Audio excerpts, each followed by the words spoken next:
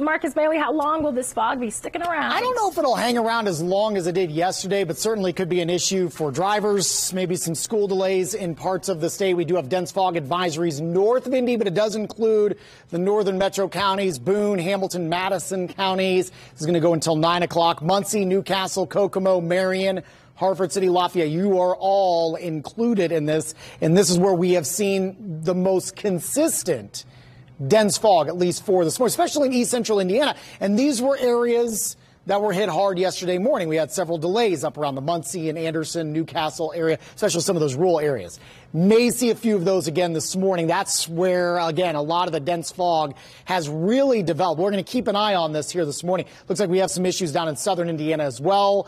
And I think that will probably be the trend. Futurecast kind of showing that here, not hinting at the east central Indiana fog issues, which I will continue likely.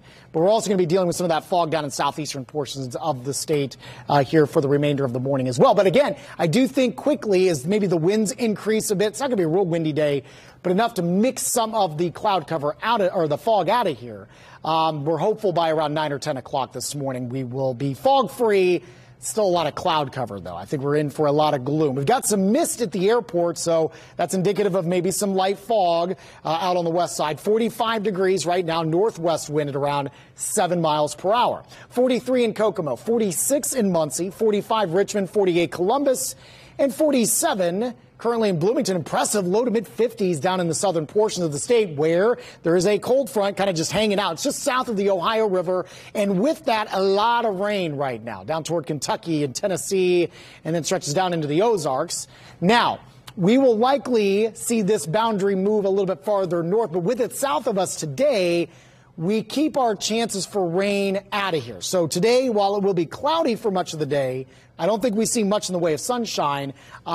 We should be dry and seasonably mild. Mid-40s at the bus stop this morning. How about 52 on December 7th? We'll take that. Normal high should be in the mid-40s. So that's where we're going to be at early into the morning.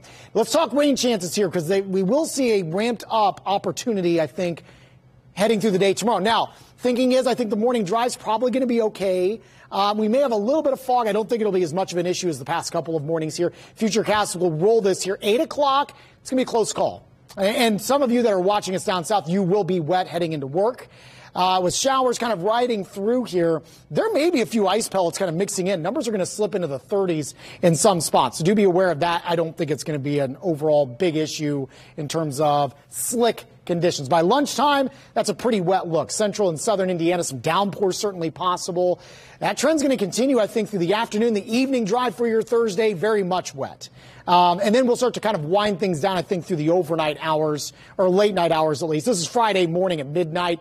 I also think there'll be some scattered precipitation kind of riding in here to the north for Friday. I don't know if we're going to see much in terms of precip heading into your Friday here in Indy.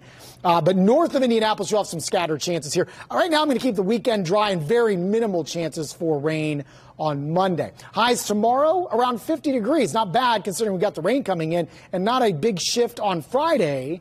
We're into the upper 40s for highs. The weekend will be a bit cooler, but seasonable for this time of year. And again, this cloudy stretch will roll on. I think sunshine really coming at a premium. 45 on Saturday, 44 for your Sunday. Peterman Brothers Heating and Cooling 8-day forecast.